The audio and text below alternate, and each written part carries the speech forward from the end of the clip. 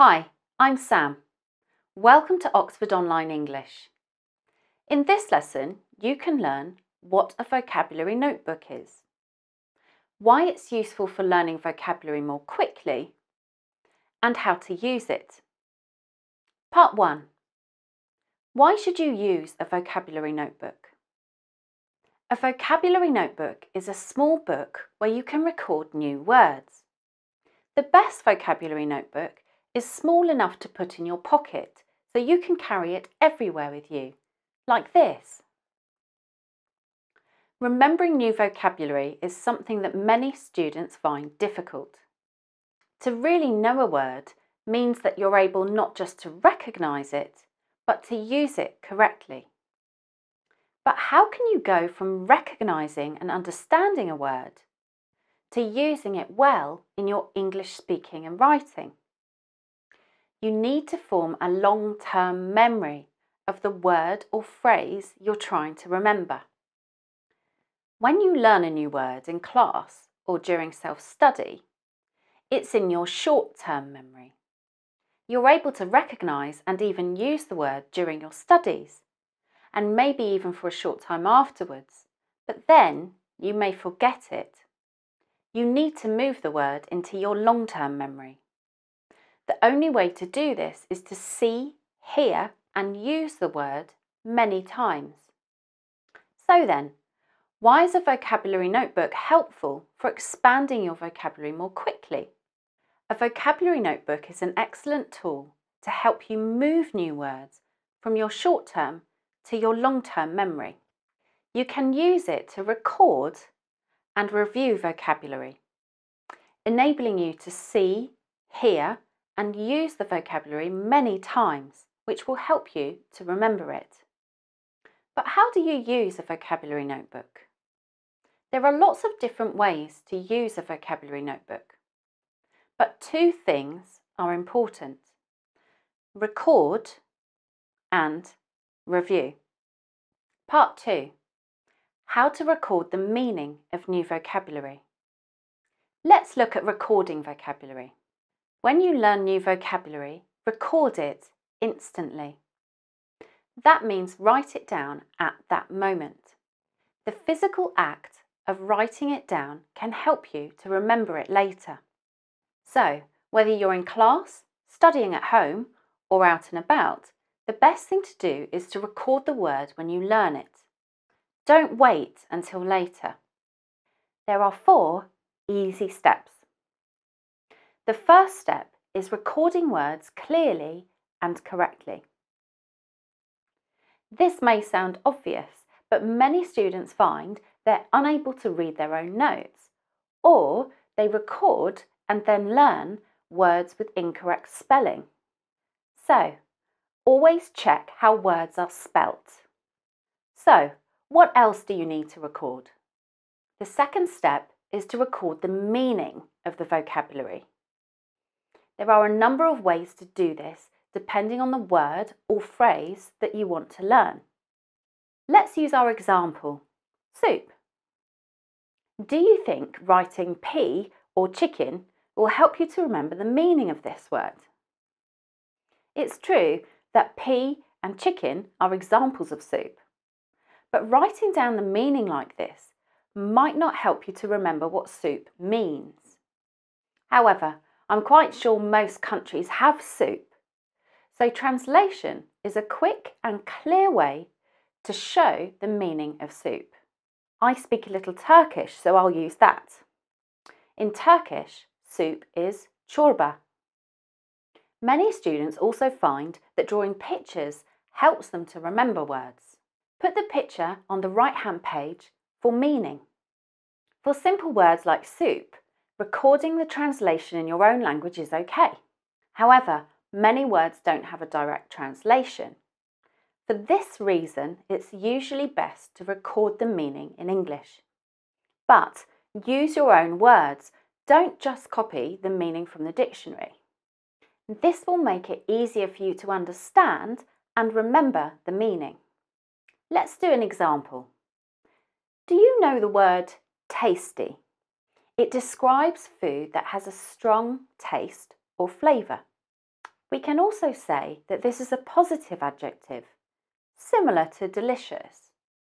So we can write a positive symbol next to the meaning. With adjectives, it's also a good idea to record the opposite. We can use this sign for opposite. The opposite of tasty is tasteless. It describes food that has no flavour. This is a negative adjective, so we can write a negative symbol next to the meaning. Hopefully, now you have a good idea of how to record meaning in your notebook. Using a vocabulary notebook is a learning process and should be personal to you. So experiment with different ways of recording meaning. But however you decide to record meaning, one thing is important. It must be clear to you when you come back to it. So there are 4 steps to recording vocabulary. First, record the word clearly and correctly. Second, record meaning. What's next? Part 3. How to record the form of new vocabulary. Ask yourself or your teacher, is your new vocabulary a noun, a verb, an adjective, an idiom? Remember that phrases can be nouns or verbs too, so this is true for both words and phrases. If it's a noun, is it countable or uncountable? Make a note so that you understand how to use it. You can record the form in brackets next to the word. Here, soup is a noun, so you can write N after it. Soup can be countable or uncountable. You can show this by writing C stroke U. You can put ADJ to show that tasty and tasteless are adjectives. It's helpful to use abbreviations to record form. Here are some examples. N is for noun. V is for verb. C is for countable. U means uncountable. ADJ is for adjective. ADV is for adverb. Capital I, capital D is for idiom. MWV means multi-word verb. Abbreviations help you to record form quickly and use less space in your notebook. So, when recording vocabulary, you should record it clearly and correctly, record the meaning, record the form. There's one more thing you should record. Part 4. How to record the pronunciation of new vocabulary. You're learning English. That means you know how confusing and irregular English pronunciation can be. That's why you should record some details about the pronunciation of words. You could write the sounds in phonetics, mark stressed syllables, mark any silent syllables or letters, and record any difficult or irregular sounds. For example, students sometimes confuse the pronunciation of soup with soap. So, the vowel sound here is important. This is the symbol for the oo sound. You don't have to use phonetic symbols, but they can help you to remember correct pronunciation of words. Vowel sounds are a good place to start. You can write the oo sound under the letters that make that sound. The word tasty has more than one syllable, so you should record the stress in the word. You can do this by underlining the vowel where the stress is. In tasty, the stress is on A. Some students may also find it helpful here to record the vowel sound. The vowel sound is A.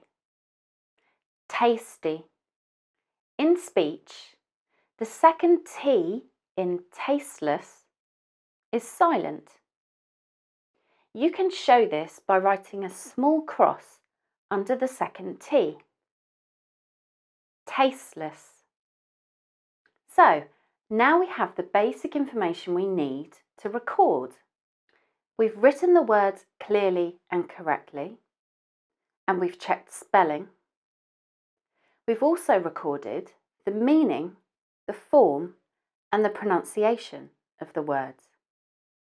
You may notice that I've used different colours. It's helpful to use colour in your notes and to be consistent. That means always using the same colour for the same things. You could use different colours for different parts of speech, as I've done here. My nouns are black and my adjectives are red. You could use different colours for verbs and adverbs too. This helps you understand and remember the form of a word quickly. Also, using a different colour for your pronunciation notes helps them stand out. I always use green. Finally, you might want to add some information to your notes later, so leave some space. What else might you want to add? You'll see some ideas later. Part 5. Remember your vocabulary by reviewing and developing your notes. So, now you know how to record new vocabulary in your notebook. But that's not enough. You also need to be able to remember the vocabulary. When you're learning English, you can forget around 80% of your vocabulary if you don't review it. Reviewing vocabulary means seeing it again and using it. You don't need to spend a long time each time you review. The most important thing is that you review it many times over time. Carrying a vocabulary notebook with you everywhere helps you to do this. Let's make a review plan. Imagine you recorded some vocabulary in your notebook today. How should you review it?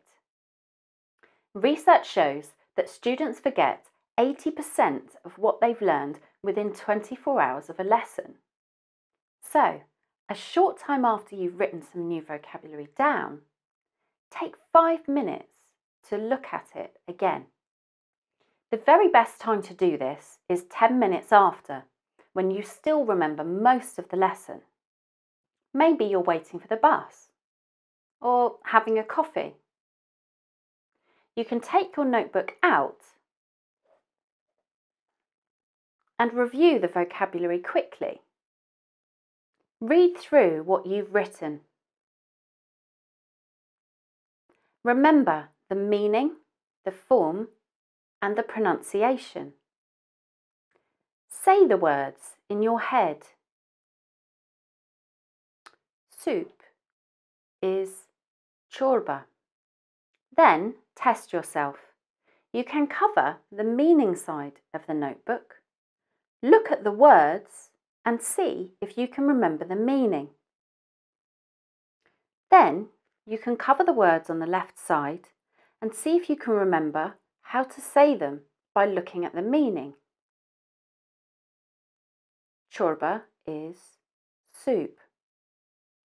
Focus on the pronunciation. Soup.